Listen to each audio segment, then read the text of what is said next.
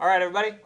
So I want to show you guys a tip real quick, so can I gather your attention just for a few minutes? This doesn't necessarily apply to our class, but since I finally got us a license and I finally got our IT department, however elusively they are operating on a day-to-day basis, to install it, now we have access to this pretty cool tool. So Bluebeam is kind of I think it started for the architecture, engineering, and construction industry. So it's got a lot of really cool tools that we can use to like mark up our drawings, measure off of it, scale things, copy and paste things.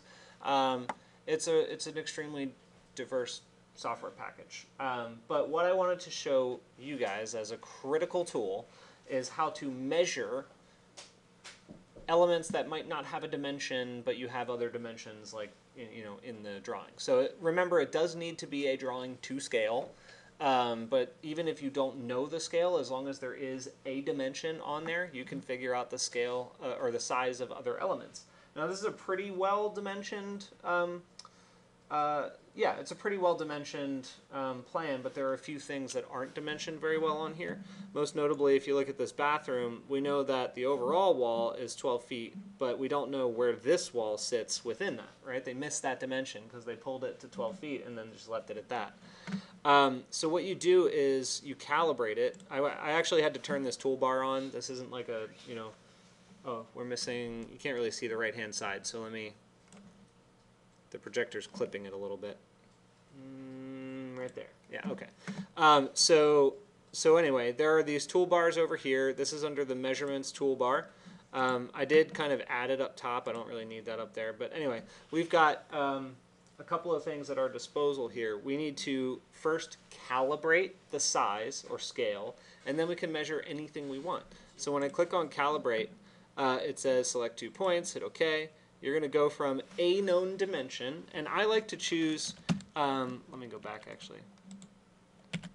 I like to choose kind of the longest known dimension, as long as it's like a reasonable number.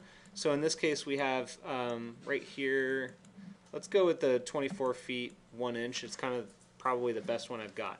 So I'm going to calibrate to that. Okay. And I'm going to click on this point, and I'm going to carry it over to that point. So I'm going to say that that is 24 feet 1 inch.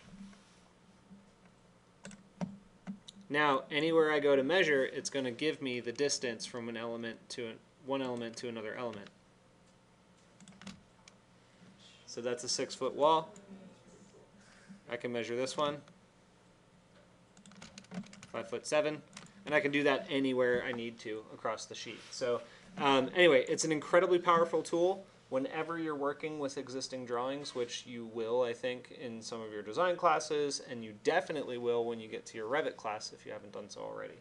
So anyway, that's like rule number 1 on Bluebeam. But I do just want to also mention Bluebeam as a software is so diverse, you could even use it for your studies. So you can literally just kind of write in it. So if you have any of your textbooks in ebook format, you can load them in here, and you can start bookmarking different chapters. You can drop markups.